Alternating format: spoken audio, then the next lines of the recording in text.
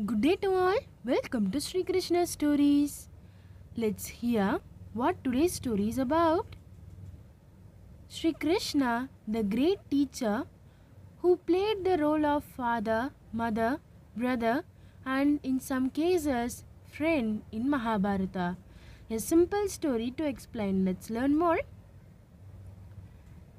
Teachers are of three types: those who complain, those who explain, and those who inspire. 1. Those who complain. These are people with opposite attitude. They see everything in a wrong perspective. They criticize everyone. Pupils are weaker and more apathetic. The syllabus is not even relevant. Defect is in everything.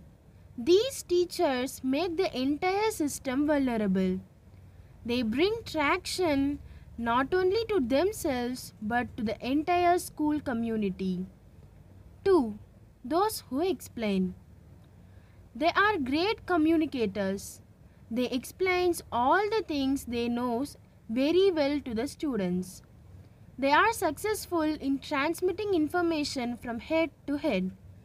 Among these teachers, there are those who are positive and those who are negative. No matter how successful you are in teaching, those who have a contrary attitude are dangerous. 3. Those who inspire. They are emotionally able to talk heart to heart, satisfied with the students and happily perform their duties. They are like a father who shows the path for the students. They are also like a mother.